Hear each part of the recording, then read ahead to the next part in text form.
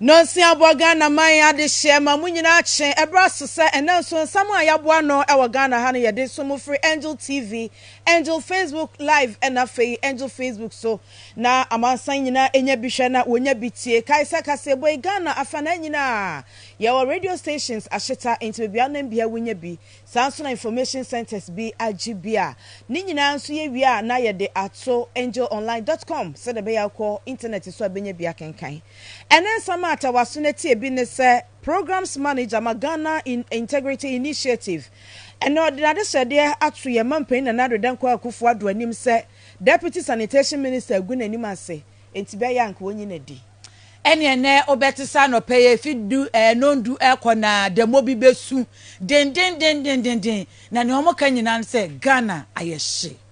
Founder and resident bishop here that Gospel Light International Church anone was in Shirani Numinie Cathedral Yeshra so beka se Cathedral ni sino mpene so anasa bibisha okon ho no mi nsusunie ene de enhira nsam no mi nsam a wahwie agu Cathedral no ho no ye de bra e wakase boimu ena no pen so sa na obeti se SIM card registration ene mami Osla owusu akufu aka sisudua se July bosom na nya kwawie ye pa ye mie kwan biu ene ebe kokrobo na nanama chenkonwa lowa menya na na waka won abom se ECG asam ni nyina ti a wa mu ne se muntwa anyinam kane a wo mo Yusufri 2014 besi nani nyina nwu na wo mo hya brabo foforo ase emu nkomo a nanano maka bom e de atodwa no ya de ni nyina esomo ewo Angel 102.9 FM Angel TV Angel Facebook live na fe Angel TV GH akenka for anopai eyeme ohima sachiwa ahwenepa akrofi ena ama brakun ampofo Yansha se enfree empenifo ya wo Ghana Integrity Initiative wo programs manager ono na na wade ato ya mampan na na dodankwa akufo adoane mu sebeya anka wempo de ma ontwentwen so kura ka deputy sanitation minister one man proceed on leave anasa asem no kura nka ebetwa ne tia no wonyi na di na sabinyo no nkwa na betimi aye adwuma no waso difin ene nkeka wa aka no ho e wo joy news wo hwehwemu bi a wo ye e de ba abonten so a wo kire sai na adwuma ye mu ananka wo ye regional minister no wo ma bibibi di nanimu a wonu ankasa ne nabusuafo abie company na wode contract ema wo mo ho na wosesa hwehwemu na ba abonten so no enya kra ntima pani yie pa anka wonwan no mfiri no ho dua obatabo na ni twetwa na mo dua bata dua de ni twa nye twa na ntima pani wan no na we no Mary Ada ono ni programs manager Ghana Integrity Initiative GII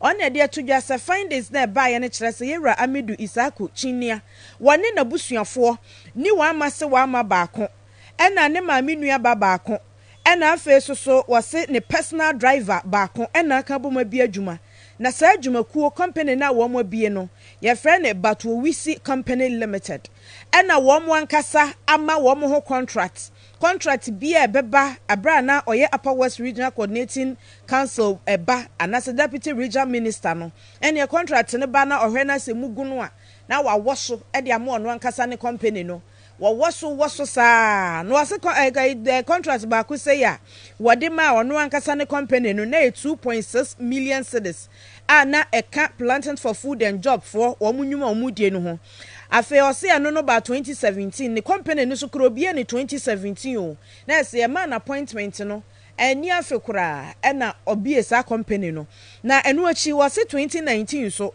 wasama ono ane ho contract ye bia 12.6 million Ghana cedis a road contract then no na Amidu Isaku Chini sabtrofo ye hwehwemu se okobo ni punu bisam papa na so sa na ate ye kan krofo dia no waka wano atumi se na so bibi butu adu achi ene wose o no kre to abie company bisa no kra so ne na busuafo family and friends wo ma ye company bisa ama wo manya contract na so no wa influence na chase wan fa bibia hyehyem se bia o ebema ne ho aye akono mama ye ntie Mary Ada de nti a oda so gina ne na so se mampani se onyi papa na dikra na wa ma stretch endoso doso ni mu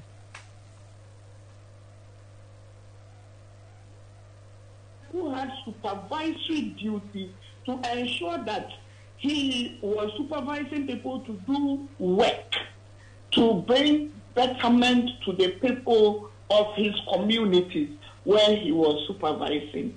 Again, he is supposed to ensure that people are doing the right things as public officers. A company is registered immediately after the government comes into power. He says he's not a director.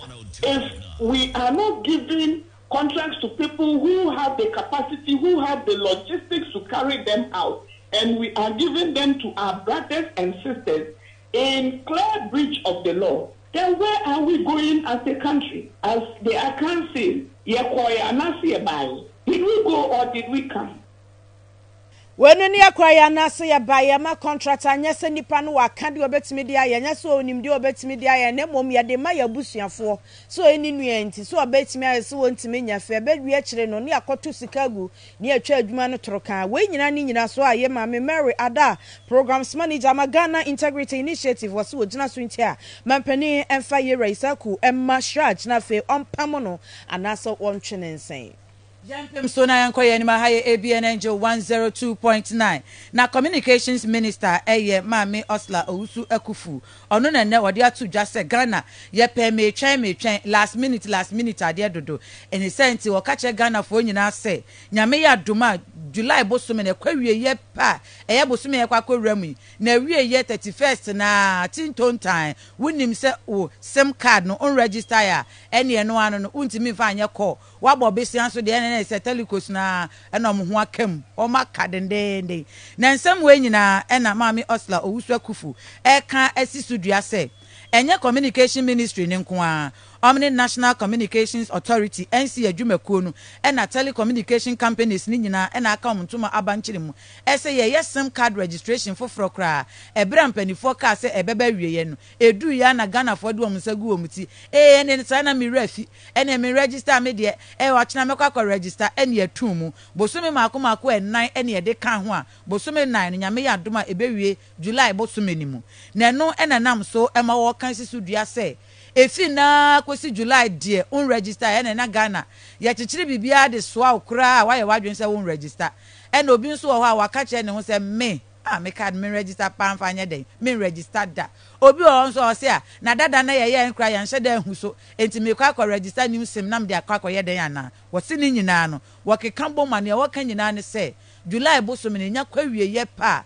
untimi fa wo sem no enye ko ebio ensem we nyina ahafo mantem ena Oslo Owusu Ekufu ekogina ya na oye ncheche sonkokra na no na wo gina so akache omo sim registration ni se wasrada braka se obi ba na ose oba be register ne sima nyabre na nyanto boase na cheche wo nipa no monte ase nienti a esese o register ne sim yenti communications minister Osla Owusu Ekufu. Ministry continues to monitor the SIM registration process and holds regular meetings with all network operators, service providers, and the NCA to devise strategies to facilitate the registration exercise and resolve identified challenges. The deadline for the exercise was extended by 4 months, and it will end on 31st July 2022. It will not be extended again. And I take this opportunity to urge everyone who has not yet registered their SIM cards to do so. Eni auti ye Mami Osla Owusu Ekufu. Nebra na no si ye pe na mrahye fiem. Mrahye bedwane o jema de she o serve die. Eye Roxon Nelson Dafiamako. Papa sorry no se e na Osla okeka no. Mame ma one critical example wo begina so na wa hunu se ne wo ye na gbogba tobe bi keke e na wo ye ko serve die empotem hwa obi epese okoye ne Ghana card na office serve die ereremu aba bepiem e wo peki na wa ye ne Ghana card na gise wo tua 150 Ghana cedi enka ne tete no 1.5 1.5 ansa na wafi serve die ho na aba peki aba beje ne Ghana card na nyese oba beje keke o se nene de dikan kwakoye ne Ghana card na wotua 150 no kwa gise wo ye wie na otwam anase wo ye wie ne yamfa ma ne da na okọ no sign ba na se 2 days ɛna ɔde kɔɔ ya ɛno so kodu a 150 sɛ ɛyɛ 300 na ɔkɔ ne yɛsan tu ne hyɛ da na wasan ba mpɛn mmiɛnsa anasɛ mpɛn 9 sɛ multiply 150 ni by 3 anasɛ 4 ɛno na Roxin Nelson Dafiamakɔ ɛgyina so aka kyerɛ Oslo Owusu Akufu sɛ maame nea ɔyɛ ndɛ gbogba gyanea wo kyerɛ no ɛsan sɛ ɛnɛ Ghana card nipa dodoɔ na ɛnom register ya wɔn nsa nkaeɛ ɛni ti nea ɔkeka ne deɛ ɛnhyɛ da nto aso mu saa.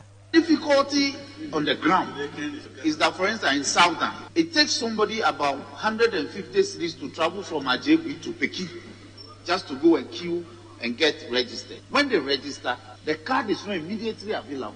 She or he has to go back to come back for, and because of this small economic barrier, you think that it's small, but it's a lot for the rural dweller. So it's a disincentive for them to be traveling to the district center to get registered. So our plea is that the officers who are stationed at the district office for NIA should do zonal registration. They don't want to do that. Auti Self Dimership Bedweni Roxin Nelson Dafiamakɔ. Yantu akase abono so Ghana na akasa na akwakoye Banana Republic itu kan bibrenye ye. This is an unending process. There be obi betosem, there be obi be changing the sim. What you say into registration ne dia ba be ka ho e wo ho. Elso Banana Republic mi ya dia homa to ye minim. Chenchin aye so kokko register. Dem ko register that we re-registration. Elso you see the na to so. Da ben na mo madu amoma be me adwumadwe ye. Yanku ye ni mo e. Pani a wono ene resident bishop a ono ane founder ya wati asafo e friend the Gospel Light International Church. Wono ni Bishop Matthew Ademensa. Ena watu no mensem se krokra eno odi apete Ghana ha na wani a wadi gu wo mmena eye mrahye bedwafo ya wo mu ye dede edifa Cathedral ya Ghana man esie no ho se wani a wo mu nimu na wo mu asom wo ma no se ya anofia na wo mu de asi Cathedral project no ho no wo mu nsesa na so wo mu nsesa wo ma brabo anyankopon abufuhye e beba wo mu so no emmeke wo mo yerenom enka wo mo mpenafo enka wo mo ma na mo mebeka wo mo ankasa wo mo political career wo kire wo say nana adodanko akufo ado project ya nyankopon one ne tentam ya wo ka kire nyankopon so ma ne be president a ono nana adodanko akufo ado wo be si Cathedral e de ama nyankopon a ene Ghana fo na ebo ho ka no wo say ama Ghana fo bebre e na wo mo cheche asori dan na ye ba besi na se ye sa na nya nana adumom e ne ya cheche no otwe di ampo nyankopon basayi adom bibi huhu obutu murunkumachi no wono na yesi na dapatwe enti se Ghana fo tituru mrahye wedwafo na masom ano e de asi Cathedral sie so no samu anyaye a mo political career no e nyankopon e de beba awieye de ama na Ghana fo keka ho sam nyinyi ho kra ne se na no ye raka no for atakokoja parliament a basi aban yi sika 25 million Ghana cedis e de akwa obi personal promise mu enu achi no wie ye a wo se eno kra no onwie aban hu behia paso obegya sika pa e de awra obi personal promise ya yesie ne mu na ni nyina nanam so ama papa yi e de sasema babetu dwasa mu a masom ano e de asi sa edan na yesie no samu anyaye a mo political career beba wiye so wo hwe parliamentarians in some of ka Christopher hwe Muslims no o ma yedin na a Christopher emom na sanya wo mo to ho e ka ho semmone asofo kukudamo a o mo hwe National Cathedrals no they are men and women of integrity. Look at how we want to just say obi etu no ho asi ho se wonim aye apostle opoku nyina integrity any one way keka ho Dr. Joyce Ayi mean to me mo bo wo mo nyina din asofo Bishop Dag any Archbishop Duncan Williams no mo keka ho I mean they are built on their own. Woman young kofwa ay apostle poku nyina nya ne so na Pentecost Center e bad.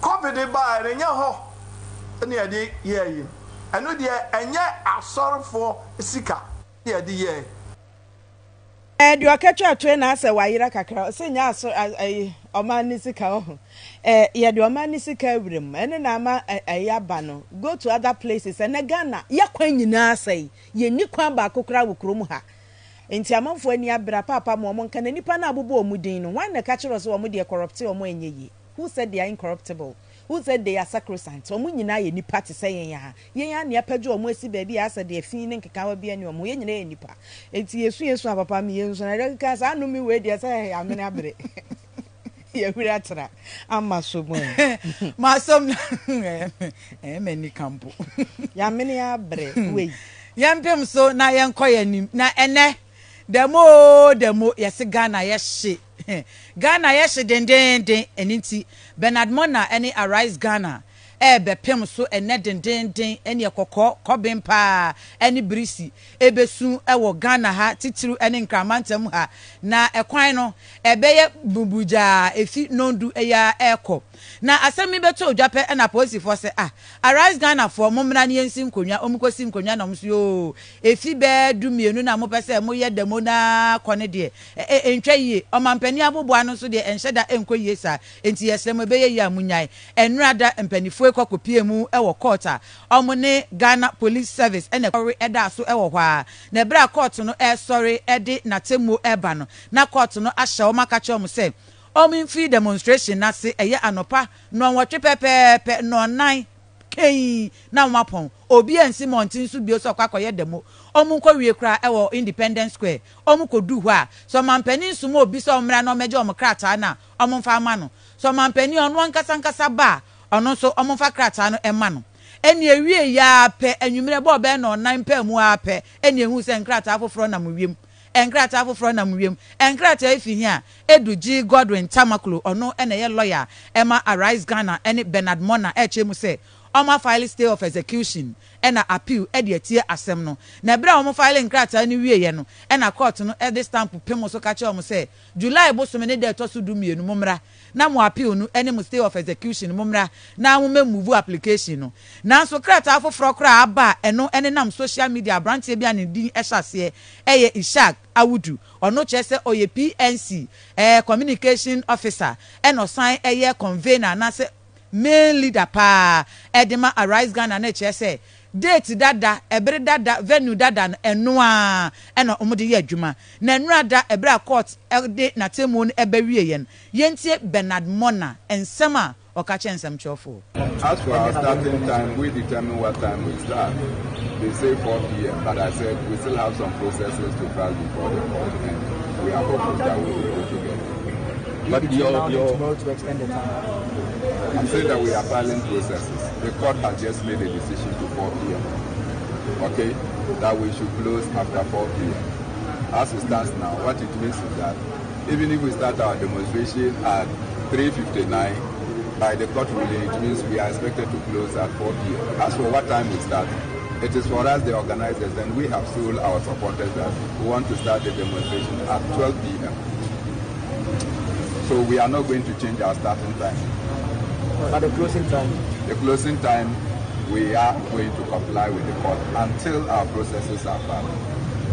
But eni auti ye branche Bernard Mona enti ene ameno kase enkrata afoforo oma file ne kire se ombe fi demonstration na se na no pay no ndu omo be ya kwakosi ene dumienu no enye wia kete dumienu anadwu dumienu route no se de court ne kan ne se de omo a kire mu no ombe fi ase o Brasport no mo rema Farisco traffic light na se akopiem e wo 2UC ne fi 2UC ko ne yehu se omboka kowie e wo Independence Square na se Blaster Square anase omampani aboboa no ho ye behwe ema ye ni adi achi ni besi bia no obete ho nsem ya to akase abono so koso anafo adwen chebra e wo Facebook na eka akase abono ho anema emu ye de pa sansa mahun se amponsa Messi aba no so okintampo na ohwe bie saponsa bo so owo la apapa afiate ma enso so otesa no na fe 7 dodu enso so KSM emse kaso afa de etwaniti ahun kojo free body phone senso so adwuma kon eno no so sesese no kamia kwa ese Ghana no hardship no yebetimi FM na yenyina yenta MPP aban no achi kwa kunya sani ni Joyce Kumi e wo high hwe be Reverend Dennis O Odai eno so omunim de omo keka card no me de besi ndem nsankan na mo se me fa me register me sim card no me ye den de ko register Princess Rebecca Dabo eno nso se ye nyina ye outside Ghana wo Lawson Samodua osofo ehwe bi na Mponsa Emmanuel se NDC kra ye party benie Musa Mohammed Abutrika eno nso se wo United States of Amisano ben ankafo presence na ohwe Church of Shadrach no see so NDC anything wanna mo pesa mo boycott bebre na ba nso koso na fa wo de bra na ye bekan aka ho yankwai divisional chiefs na say enhemfo mako num ya wo manya krobo na nanom achankonwa ye wo lowa manya krobo empotemu wo apoe mantemu na waka won ho abom de adesre bako ato ECG adwumako nanim say fa nkomfa ma aba wo mo ntamu nyina ya ade bako ni nyina ne say wo mo pese free 2014 besi na ye kasai enyinam kane bia wo mo yusu no muntwangu munshengu na onsha brabo fofra ase wo ho na bibia anya ensi ne foforo ye kwan so wo mo se ye de sojafo oba ye wo ho ya beboro yen ni nyina ne fareban eno no wo chirema wo se enya se bia wo mpese wo mbe yusu anyinam kane na wo mo tua twitwiri kakra wo ho free 2014 besi na ye kasai enti ama eka ECG fo de abre kromafo no eka ne yeton wo mo afie ni wo mo japade akura ntimi ntua enti wo mo ka so mo de prepaid di ba na wo mo ntuatua nkakra disana na nka so afo nyina betua bi enu nti ena nananom akwakoka bomu a nenne sakeno the first ye ono ne ohene ye wo okwanya susi ya wo no aso ne PRO ema nananom hemfo a wo hia ye no de atodwa se wo mo ehye 2014 bill no gu wi a wo mo sign fa old meters ne bi mra no mo kaso omo the new meters prepaid meters ni bi na eba de a asam no bayire enti wo mo adesede ne yenti ensam a wo hene ade tudwa ne ya kan se omo hold prepaid no omo hold answer but omo hold no nkire se omo nya adwuma wa enti postpaid no omo start fire adwuma se ne be ya ye ntra ho say oh yen fa be and bread enti ye we want to start paying our bills. And you know, they should create the account. Omu yi a canoa, a war account no dada, omu yi to a chain. No more find new bills every year. They start it here so that they get them in universities. And to way and nananom are destra nanumuno and a month for ya 1 walk pongu gumo and a fenuaso ya nina wa lower mania crobo and potamuho adiabay bomuno. Ejisa mo pem kroma bi mam di na no pay ofiri krom ho afacha me first day am body no nie na me so me firi bo no enti ejisa me rehearsals kakra facha me se mabo okuro ni din aye ne sa kongu no na fe nua so ye wolowa manya krobo empotemu ho enura wo mutigu krom ye oye kire kakra kire bibi kakra se parliament ahyase yenyi atrafo ni firi krom ho se de beye ECG mpo na ye na adwuma no nko abeye na so wo mo se nura wo mo da sori ya still mema eda so ne wo mo titi bi de enti nura wo mo ye kire mo mien kohwe kakra sesi aye wo na police so ya fo ba ye so mo ba be she kudu no ye si wo mo ba be she ma ye enye ntofo ane no mo ntofo ye nua no mu ye wo o 2013 mo wu ye si ye mfase tibedi formula ye ni o mba hihie entenye se ntofo bi ane ye mu se ni ba ye kire omu ene aba ni nyina se ne ekoso mu ye mpe ye tia nyina ye titigi ho na mo ka kire asoja fo no se omu party fi ye kro mu ha fi kwa nya ya se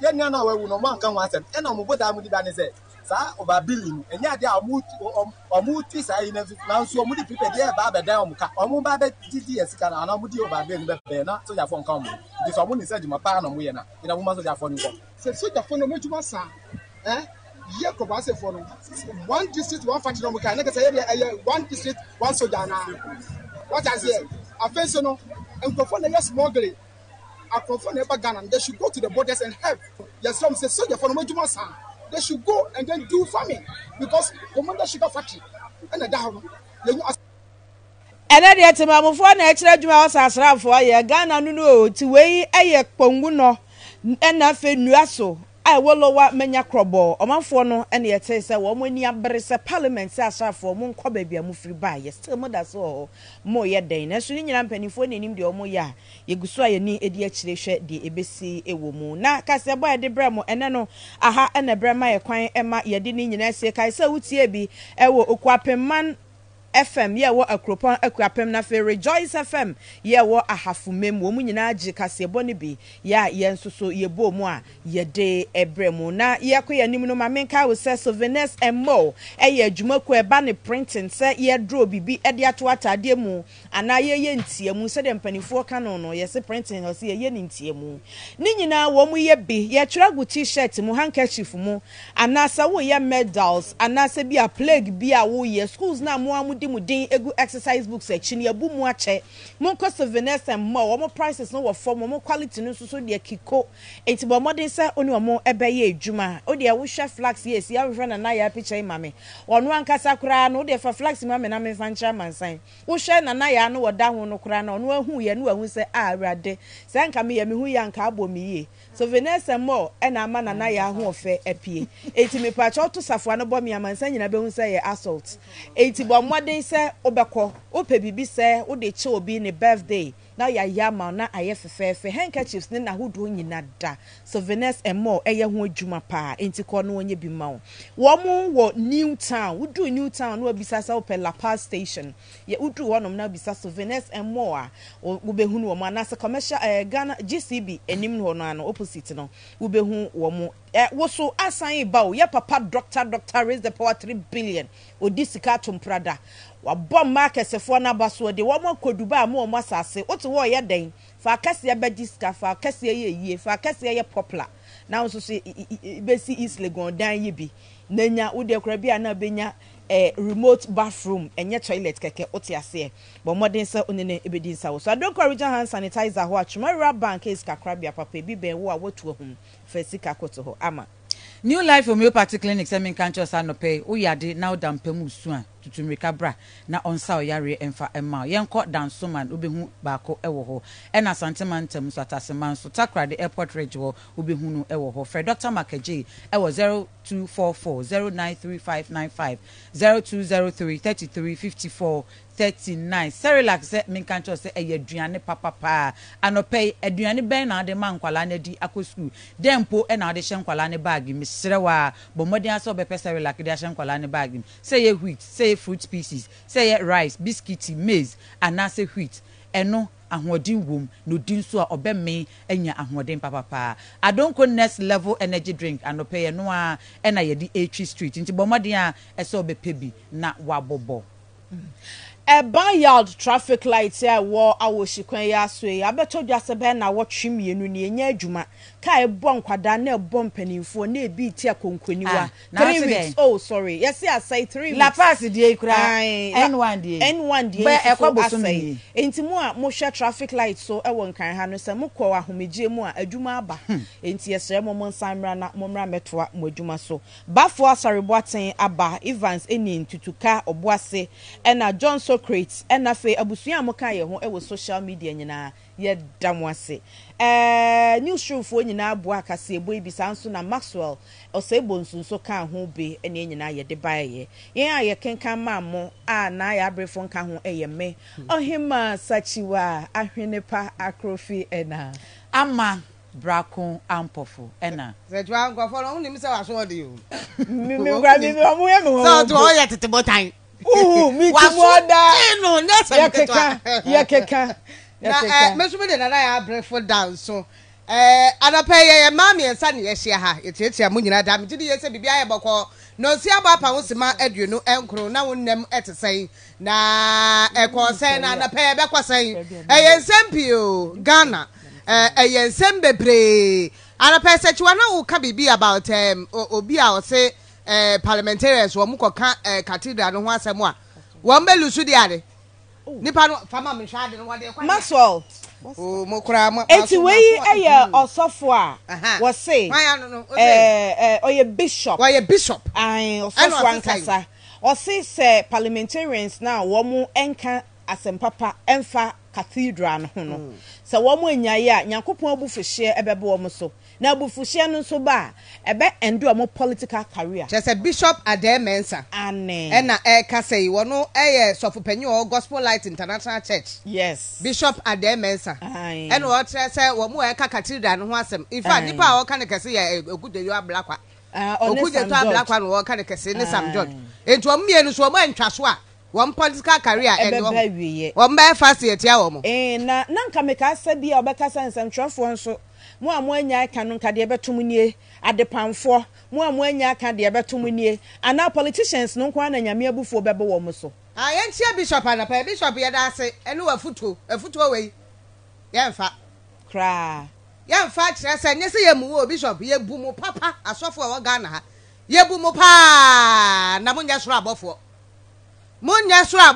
ye bu mo and ye see a solid dying for Nyankopɔn and kyerɛ sɛ ye nkontabuo sɔfo tie o even the church that ye nyina ye kom me kwai CGC me so tababa ne me me sɔfo dan no anasem ba ye about bank nsem ya ekwafifa ba ye bank ba no atomo such one I see he is my spiritual father eba no spirituality a ye kwa no finchirim amdidi die menenam na ucho hu free spirituality na beka ye ho na wo de bi adwuma bi a ye aban adwuma anase adwuma ye de sika yode a even in the church ye si asore dan a se memento to so dudu eka ho bi na wo de si a the onus lies on you as a pastor to tell me say ye nya 2 cities na ye nya ye de ye even in the church and there's nothing wrong with that yes Christo set why fa and what aba I sorry them and yes to aba a hope na ne bufu ye nko ba na ne bumfu da yes ramo a ma obi a mehunu na okurom ha na sa de na ya tra ho to say the set ya come nobody will intimidate anybody with Christianity. And now to one will be send no message. Send to 20 people. Then God will bless you.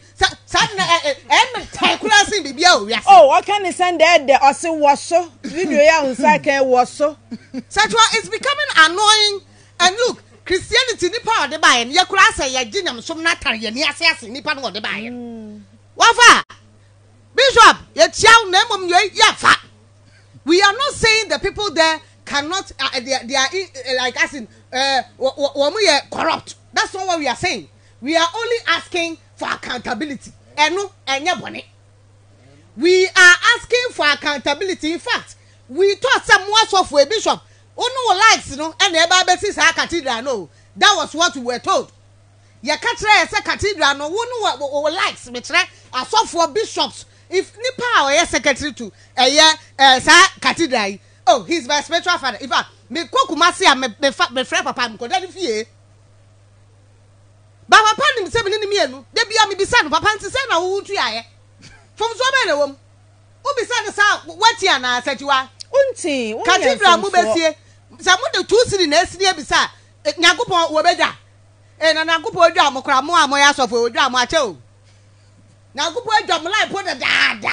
Ache Nyankopon ka kire o se be ka kire o na so no ka kire se no me bebe Nyankopon so ne dai wan wonu boy se no me ebeba no so ne dai da ben. The voice of the people is the voice of God, period. And nanai asam ne say samoa mu di musika na esie na musimu mu nkonta nkire me a emfa me ho na baby amate se ekogina parliament e de meme tax e na ekwakosi obi personal friend is saying promise or yema Nyankopon de e was so mama hunu akeni edisi na wo de usika po na esie what you say but you hunu ahi na wi ya ka ho ase covid trust fund ankura bi e na ye o ma dwe so mekwa akobo e no kura ye penkontabuo there's nothing wrong with that. No wo de usika na esi Cathedral ankura no a wo kire ye say dan no a captain so an cement captain nti cement wo nya free he wan na de ma wo dodo asan ne boy ye san en na si san wo ya sa we yefum so eno ba ko pempa ne ehu ye sampa na edudu nu kura ye hu we so ye bi so ye nua no so ye be bi sa no ye nua no ensu ye be bi sa no that's not Bishop twaso na wo be ye kura me ye dwala we kura na nya no ne ye be di hu nkobo nya no ne ene ye te he ye ne ya bra gabi asare o cheda ko no ye sentroni ye bra gabi dia betu dwa sa de ne de wa hwe a menkwa bana na sa menkwa adwa afedi otae IMF echi o say menkwa afedi otae IMF echi won jam na me mo benyo why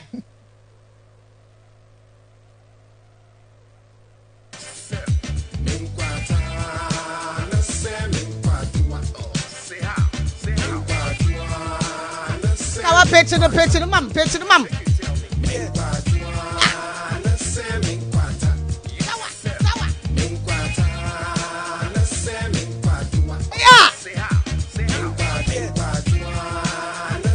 Angel in the morning. Yes, no, when the question here besides I acquire my say 11 yeah, IMF and I say 11 well, these things are happening. You know what he's doing? We know that yenim say the oil say yeah kayanum. Oh, I didn't cry me entire IMF. Oh, me cry me to IMF cry me near some yesra mo ko 11 mo ka kire say IMF for bosom mo ka kire say IMF for your bosom IMF for you to me kwa IMF for ye tuwe teachers allowance wa hwa na ye twam mo ka kire say IMF ye tuwe ye to me fan crofo ewo ayi abaye adwumam mo ka kire say IMF tuwe say e adwene say ye be kwa o hawe de bebre ye no nya asem ketwa enei ukwa eye parliament ya Parliament here akwaku ka tense mi ankokasa ane 11 no ane yehwe kwanse e benya 600 million no 600 million Ghana cedis no ene ye ka say 60 million po ye ka kire mo ye ka kire mo say 11 o town hall meeting here say ka bu frase ntem na say ka 11 betimi aboa yen niema hudo e betimi di 11 ade de betimi di aye e bia mo kire ye mu ntem mo ka kire ye ntem mo boy amane ntem mo mayeti ase ntem say ene Ghana politicians are politicians don't learn anything. Politicians are becoming politicians in this country, and we are getting tired of you people. Because then politicians have gone to IMF about 16 or 17 times in this country. But yes, he starts to say IMF. When IMF says rationalize, they mean right size, which means downsize, which means cut jobs, which means sack workers. Wait, Samayera Gabi Asare Chedako, Edituja 2015 April, let that also Edunu N9. When IMF says rationalize, come back. When IMF says rationalize, come back, they mean right size, which means downsize, which means cut jobs, which means sack workers. 2015. Sabrano. Na Ghana man pagini dada ya John Dramani Mahama na wade ewura IMF Sabrano na aban dada no a wo kase de aye ne de yenko IMF no wade ewura ho, and that was about 16th or 17th time Ghana ni yetu anamon e de akwa IMF nyem IMF ayekọ no yesua bibi de afiri mu IMF ayekwa 17 almost 17 times. Yes, you baby Eddie a free one now. As a Bissani, ye be saying. Nyamiano time or catcher, I'm a free young quotum. Now 11 a yard in Quano, then as ye. Time one catcher, I am a young quotum. Look, we started going to IMF May 17th, 1966. 17th May 1966. And your phrase, yes, IMF. 17th May 1966. Yakwa 1967, Yakwa 1968, Yakwa 1969, Yakwa 1979, Yakwa 1983, Yakwa 1984, Yakwa 1986, Yakwa 1987, Yakwa 1988, Yakwa 1995, 1999, 2003, 2009, 2015. When I am any yakwa yakwamna de ye. When you buy bien wa none economic machinery and economic tactics, economic niema eso ye na Ghana to me nya ndibre to me jira ye to me anya ho aye to me ebo na my kwadi sika fie bi ya me nua be panyin Gabi Asare Otedako tres IMF no de na si ye kɔ no sika fie bi eno me bai de amaye ne se IMF aban eso no kra wa twen ya che was wa twen ya che o ai was oh na wan kwa da wonim se kwan bi aso ye beba wa twen ya che enti nei ye kɔ IMF anase ye nkɔ me kai se atama siase wa ye president 2011 ani ye bo anwum midima atama se I wanyade wabong I wanyade uncle atade graduate sakwa mam graduate mi enko baby my graduate mi enko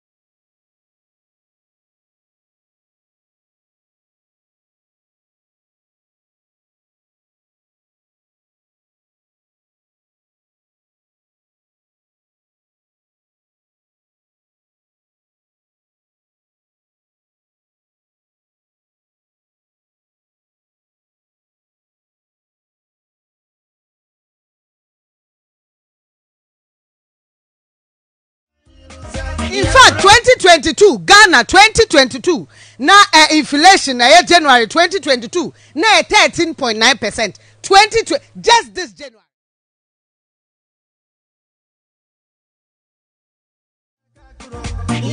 April, 2022, near drew 23%, 23.6%. From January, which was 13, you drew April near do 23.3%.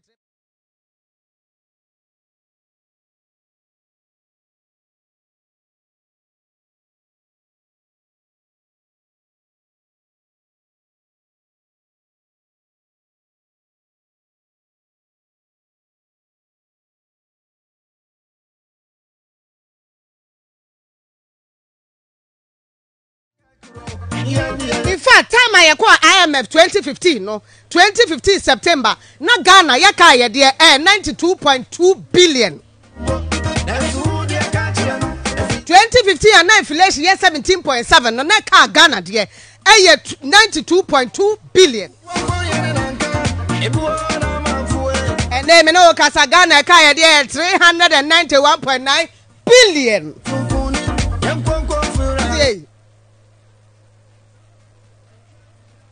What's it?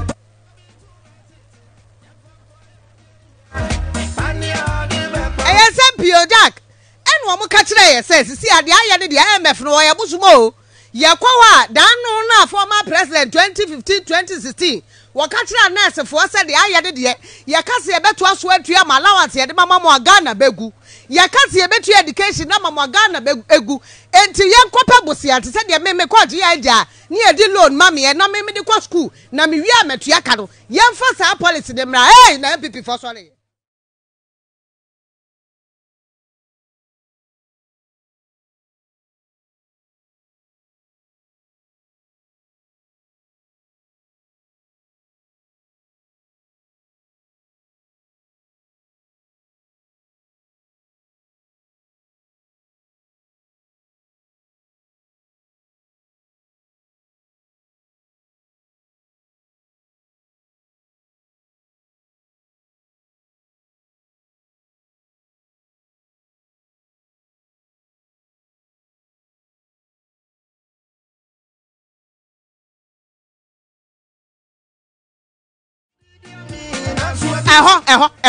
Sanko wetibim eho anu aye de bobo se ene anu ane de tua enu no hwan na kan like mensa wo bo wie ane tab no kwa MPP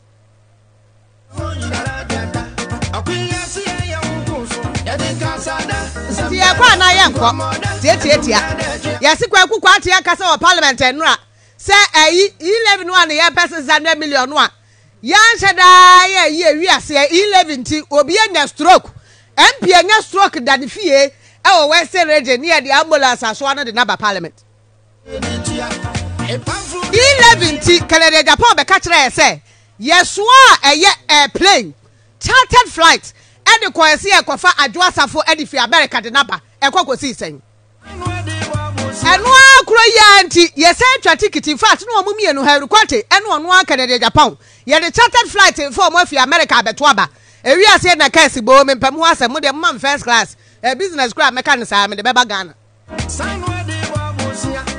metro me nkwa ye be pere town hall meeting ba so ye katira mo sa town hall meeting we at long overdue 11 ade go hwehwe mam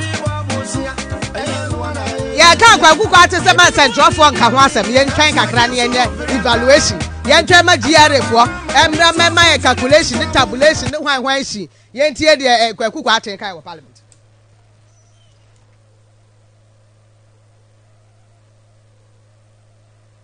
ye twan kwa kuko ate voice enra e wo mra hye badwam enkomo ye die ye kopie mu mra hye badwam o ema ye ra kwa kuko ate nei wonu ne panimu a eba finance committee a wote akonwam na kane no ye former minister and deputy minister of finance and the committee of parliament here sika section wonu any panimu a wote akonwam ye tie do has even had the opportunity to audit. Then they will now take steps to what DRA is trying to do whilst they now seek to complete the building of the platform is to let the collecting agencies declare. When they declare, I doubt it that the GRA has even had the opportunity to audit. Then they will now take steps to audit. All that hasn't happened. So even these figures that are being thrown out, I don't know if they are right. Let us have patience. The e-levy is a policy that went through a lot before we could pass it. Let us take our time. If eventually it turns out not to be a helpful policy, government... Now, honorable, see now, but this is 600 million buy. Honorable, you better 600 million, see, and they 11 more now. Now, 60 million, no, you see, and no crown, one at the Barbonte. And we are saying, if I go and check me and my brother Penny Makagabia Saroche, the reason why he thinks, the idea, we should go and think, if I read what he has said, say, you know, if there's another option, because I say 11, no, how, as a sika, penal. 10% to pay, just 10 out of what you were expecting. And aba, yentie mrashe bedwam. Di okasama NDC dom kuma penimu ono so wakasama NDC bra kwaku kwate kasa no. Di ono so kwae ato Kesel ato force nesebo kan. Government minister speaks, and most of them, almost every single one that I've observed them speak, their views on the IMF program is very simplistic. They don't seem to understand what is staring at Ghana. I see an accident. I see a country that is about to crash.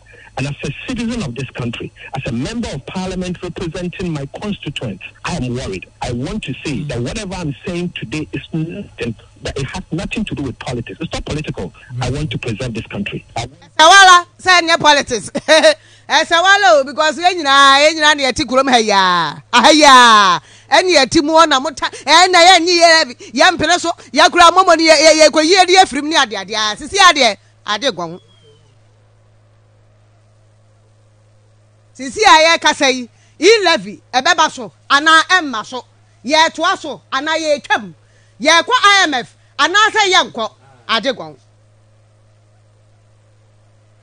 yo adegon no ma ye ntwa so na ye de me jama mo metuma ye nyina say sisi aye in fact wo de tie the president I believe strong. Where we are today is a very dangerous zone. Why? Because multiple factors, supply chain interruptions.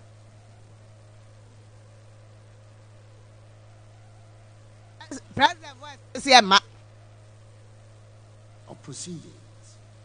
I'm happy that the House has finally found it possible to pass the e-levy bill. I believe strongly the levy is going to make a significant contribution to revenue mobilization and the management of the national economy. And I want to thank members of the House. His Excellency Danado Dankwa Akufo-Addo. Yes, in fact, wait till Jerry will indulge me. 1 minute. Honorable Kwaku-Ate, Emma Wachana pay. Me also, me chia etifunina. Etifu ajemo so na say ready asemba akope. Ye kwa me fa na yenko. Well, I'm the minimum president and a minister for Ministry for Finance and Omobechere say Bekwa na say yenko. But I can't meet me actually for Ghana in 1966. You call IMF 16 times. IMF na ko yenko phobia. Umaye to say economic management mo adokutafo. Into we area na okoho ansa na onkoho no na se kire se enoma nkoyi ma embota ene se okwa no maboa o na ohu asisi hu so so ohu sisi hu so a anamonti obetu a unsa nko yare ni mu bio no na wotu sa na mo no Mama nyina oho na mimisa say yakọ 16 times as you are saying. In fact, that is what I told listeners this morning from 1966. Womu ya doctor for na doctor de bia uti power ukwa no ma wadura ekọ hoping say maybe in fact or guide on what to do. 16 times you know they've showed us the way. Is it that yensua ana fire ho ana politicians want to be so obi dia ba gina omo so ana ye nim de yeye.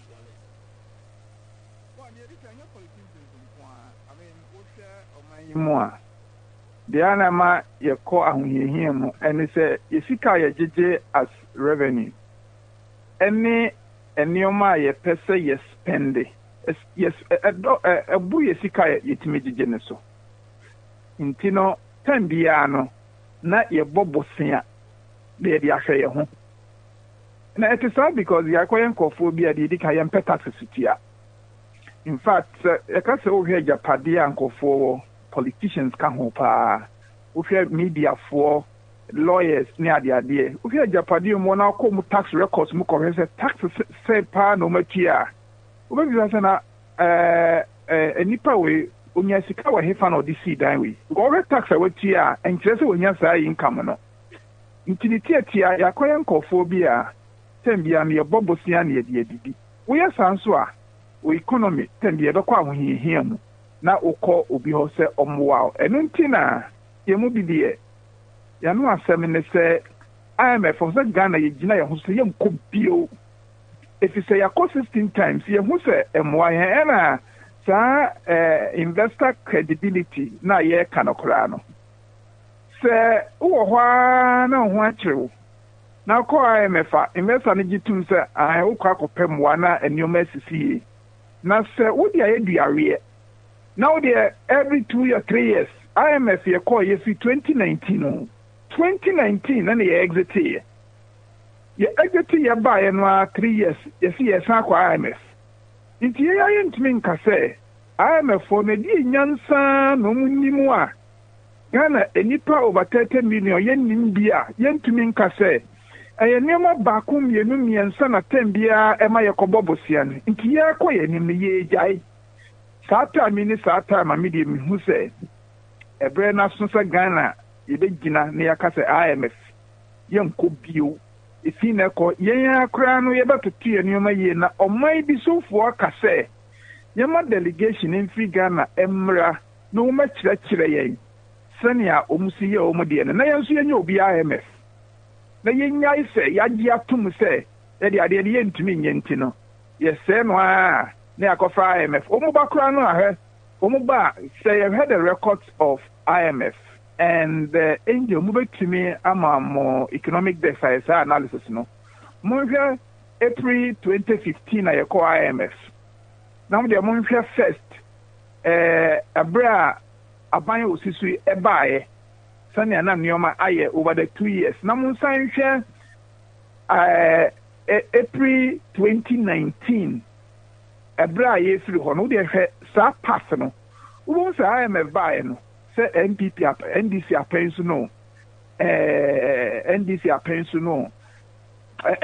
I'm my to see it. I mean from 2015 to 2017 to 2019. You see a clear path to say IMF for a hands no.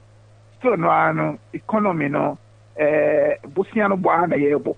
Ntimide ni tietia IMF no ehun hia. The American so bio na medema no esi ene se you see IMF yam kona ye pese ye di ehun. If you say IMF MY yen. Ene na edi ande na wo se ye. Mimi hu se di kan. E wo say you start protocol you say you cut your coat according to your cloth. About these solutions you are given, no, I think say a solution be as a di hunkomo years on yankati your coach. Let's make sure taxes no I minimum to say parliamentarians wo moda ho wo workers wo mo yen central for sika yenya actors na actress dan o mo tre parties ahodo wo ye sika o manya ho to o matua ne ade no. We know the solutions. Why are we not using those solutions to solve our problems? Because yeah, no, yeah, you're going to say, man, you be ni. It's as simple as that. Yeah, utie media, na utie nkofo I said, yeah, per se, yeah, man, ye name no, a binum de see a quine. No clear woman say, yeah, Ankasa, Ghanaian for general, any paying for the company, politicians near the end. Utie, ya no kasa. To say the pese your money, by a near dear to say pese your money. And remember a few examples. I've said, charity should begin at home. Into politicians, can say, yeah, quite nimne. say me a politician, me can say ye ko yenim. Ini see a IMF view no. Now you see a cut your quote according to your size now. And also the political class edi kind. And me who say and you may be or yama political leadership. I will say a system. For instance, one who say Article 71 of his holders are semi-aba P. I will see a year bold. As Gracia. Sir, I have Gracia ne. Emu secretary na ye bold na emolument committee na constitution say yen setting up na president the parliament are approving the president are approving no emma Ghana for P agini bi say akoya scratch my back let me scratch your back yen emolument committee na nko fair wages and salaries commission na yen ko a committee of ABA the religious leaders near the the Bar Association, TUC for Employers Association, young former representatives and to say, share Article 71 office holders, Ninginano, almost salaries. Yes, sir. Emma necessarily savings no Emma form cassette because Article 71 office holders, almost also. Inti Emma wage bill no ma form cassette, but another chile say. I can inform the leaders. No, ya share that. Ya gonna say charity is beginning at home. I say we are. I was saying to me a friend call for. So we a lawyer. Ebi krana. Ufo so lawyer be only problem be a private person. That lawyer no drew a bra also tiane taxes. No only revenue officer no. Oma ya kanana. So I was a taxa omutiama buying. 300,000 Ghana cedis. No more Canada, no more tia 100,000. Not 200 no can or say any over 100, na means for 100. Revenue officers, that time no politician maybe or in the office review. Revenue officer no any private person a got tenacity a deal. Until America says, sir, declaration of assets, any senior or see no open no. I was initially politicians and public servants and qua. Have you declared yours? What a Japadia beyond a certain point, Biano, who declare assets. Near to me, this I'll say, a dia who journalist, Wakatia is saying, we see, and who taxes away Tiaway, yet to me to Sana Mono, Yanko Crabbe who's after the Ghana for Umania Bre. Yes, sir, media IMF, Kurano, young Minumubio, and Kitamudia, and a new Mudi. Book my advice, and then the Omai United States Accord, Ghana, a member of the IMF. But say a Kose, who actually where Pandy and idea, I will see Jaikra and South Brainy a bra, I will see a cashier on say, young IMF no beauty, Chim will be a was say, yeah, mind, you know, yeah, bay. So, what declare assets? But I'll say, declare assets. Oh, my declare me assets. What's the state of our economy today? State of our economy. Economy Ghana is here. We are saying. Oh, economy of Ghana. To say economists be around the world, and they are quite him. And United States, inflation a year about 30 years high. United Kingdom, United States about 40 years high. United Kingdom, about 30 years high. Ghana, I think it's about 18 years high. Look, across the world, and we hear back for external factors. COVID, high we are seeing now. Oh, but COVID was there. January, inflation was 13.6%, thereabout. From January to today, it has jumped to 27. What caused it? Well, over inflation basket, largely exchange rate, and the let me as analysis. When we say in November 2021, and I pass appropriation for 2022. Mami Simana Mintra de remember here pa pass and they say expenditures are about 137 billion. And a parliament a finding in ano a fuaso. A coward was say a bo. And no say in debate am because politicians be am pese obebi na no aka say expenditures we dey dose nti roads na ye wa hane yente so asphalt yente so na ye nya no sapete we yenya politician bi apese o kasa no dey o pese ye nneoma mankofo nti aba say ye pass appropriation a obi anka ho hwe na ye nyina no ye na ya pass we ye no now by indicate says expenditures na me dey about appropriation nim no acquire me pese me first raise as sika no aban kire yen o si levy ka ho me pese me yesei any ye hwe any pass expenditures na fe edu time a ye pass sika ye dey be deliver those expenditures na appropriation nim a ye see that be eno de ye ntiase nti no parliament to kwanyina si ho so that expenditure measures are ye dey be tie appropriation na no ama eno Emma City no started say take off form unusually. Now started say take off form no. After na imported items bo ayedinde and no sa inflation just in the first quarter of this year no sharp san and oko Ghana Statistical Service. Omo data no clearly say inflation na etisi ye have bebrebe no especially in the first quarter. Na largely see no take off from no, and then of course as you move towards this time no, seasonally, edianu bo ekosro seasonally. Inti that period we so no, aye period that sa factors na combine na ma inflation. Aye to say the aye ni tia. So long as ye sika enso ye die na ye cost bobosia na ye see no ye unstable no, inflation enjai china. Nti say ya hoboa say ye koye nim ye be sesa ye nioma de a ye nyina ye sesa ye bibia politicians no wo de I was say ye politicians no ye but Ghana for anka say o say nso ye bi say ho say mia no in my own corner me so me ye de be boa ana ye wa gini bi say ye betumi anya say bi Jesus Christ bi a ono de o politician say ye anka sakura ye anye ye ho yi ye ni ne kure also kwa adwuma na wo dane ho woni wo boss ye adwuma bi o ha private sector o ye adwuma wo ho si o si wi boss no se be nya ba adwuma o private ni bi a wakopen loan kakra di aye business o se bra na ba heso man onya kwan bi o pese o wi nipa no sa suban ni nyina ka ho e na ama Ghana ye economy ni ejina ba bi ejina nti sisi a ehu se IMF no ya call 16 times amoyen a se bi enya 17 no na be boa yen na ye kase ye be ye ndiye no ye nyina ye nya adwene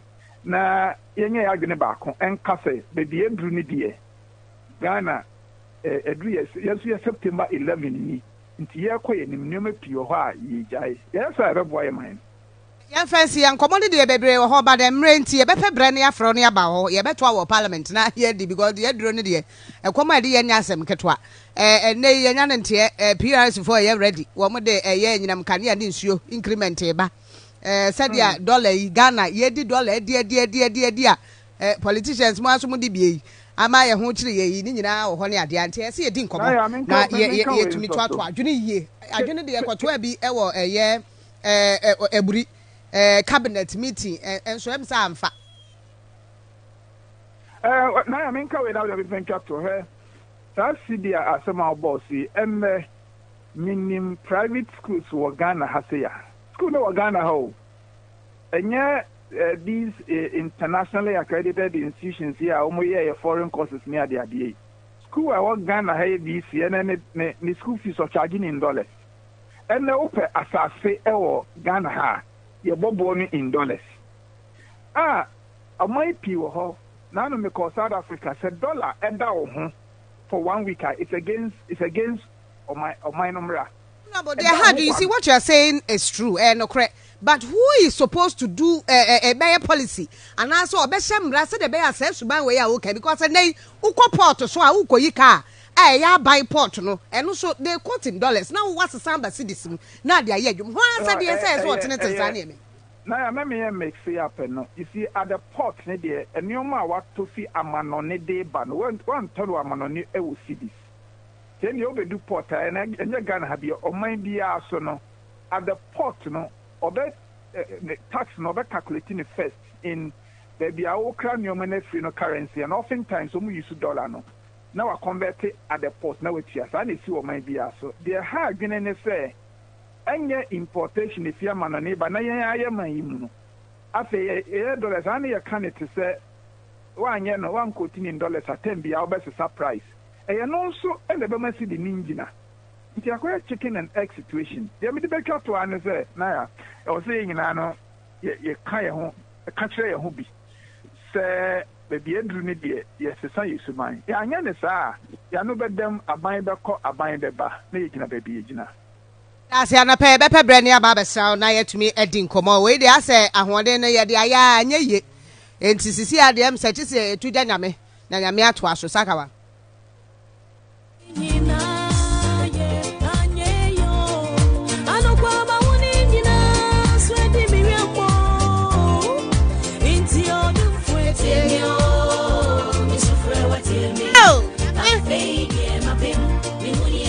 Cathedral no super a problem.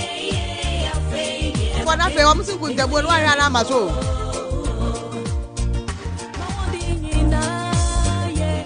Njaso ni sebe ha. Ya ne de ahode ni nyame. Sports we ni njaso